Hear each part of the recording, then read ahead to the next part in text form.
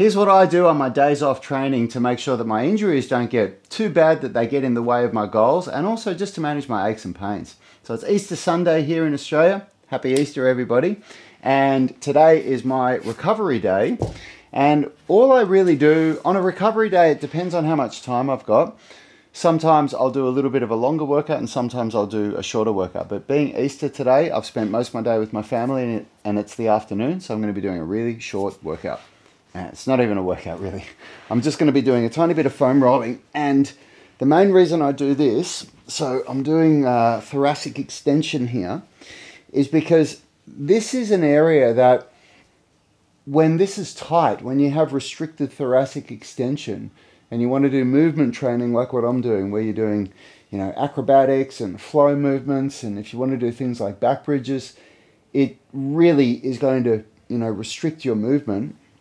And it's something that becomes really, really tight from all the time we spend sitting down at the desk or in front of the TV or looking down at our phone. We have this forward rounded posture. And so for me, if I do like a day where I'll do nothing, no movement, no exercise, no resistance training, I'll still do this little bit of foam rolling. And what I'm doing here is I'm interlocking my fingers behind my head. I'm trying to keep a relative a posterior pelvic tilt as much as I can, because I don't want the extension to be in my lumbar spine. That's not helping my thoracic extension.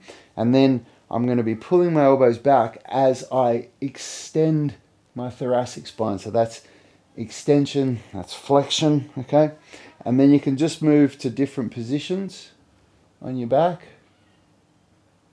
And you can also even bring your arms up like this and bring some shoulder flexion into it. And what that does as well, that actually adds a little bit of a lat stretch into the movement. And personally for me, any day where I don't do this, the next day I'll feel it. I just feel a lot more stiff and sore in my upper body. And because I've had slap tears in both shoulders, tight lats, and just any sort of general dis-ease up in my, this area of my body is going to cause problems in my shoulders. And so maintaining flexibility, maintaining length through the pecs like this, through the lats like this, and also thoracic extension like this is really, really beneficial. And in that amount of time, done daily or on a day where you're not doing anything else, that is enough to really prevent my aches and pains from becoming too much and keep me moving forward towards my goal. So I hope that helps you. Hope it gives you a little bit of an inspiration if you're watching this on Easter to go, I'm just going to get up and do this one little thing that'll really help me tomorrow when I go and do my next workout. Happy Easter, everybody. I'll see you in my next video.